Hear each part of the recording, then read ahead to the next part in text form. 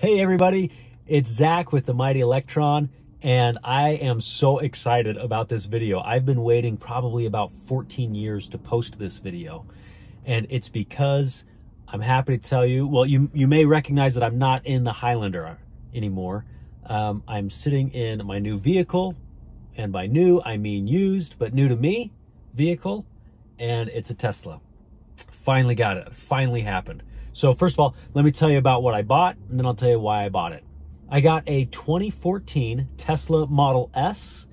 It's an 85. It's not the P85. It's not the P85D. It's just a flat 85.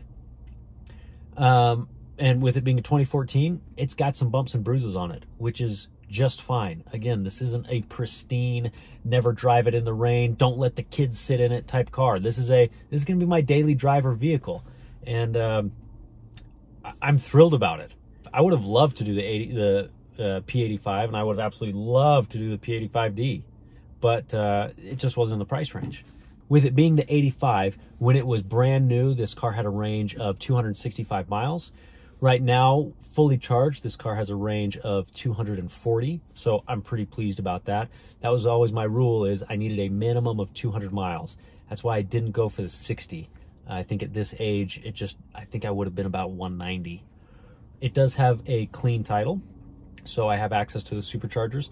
Because somehow the sale was registered through Tesla before me, it doesn't have access to free supercharging anymore, even though originally it did. However, it does have the free connectivity. It's been upgraded to the MCU2, which I'm excited about, and all in all, I love it. Oh, when I bought it, it had 117,000 and change on it, 117,000 miles, and a little bit more than that. Next thing, why did I buy it now? Because if you've been following the channel at all, you know that I only have 4 months worth of data on the spreadsheet, right? The whole point was to decide which one's going to be more profitable. Profitable is the wrong word. Which one was going to save more money, and really, could I get into a Tesla for only spending maybe another $20, $30 a month?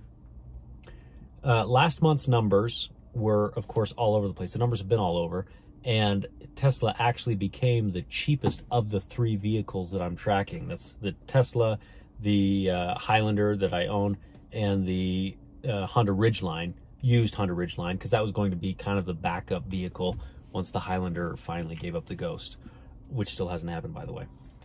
However, one of the reasons why I did move on this purchase is because the Highlander definitely is making some sounds to where I probably need to have put $1,500, maybe $2,000 into it, which I could have, and that vehicle probably would have gone another couple of years, or I could have just finally taken a leap and moved into this vehicle.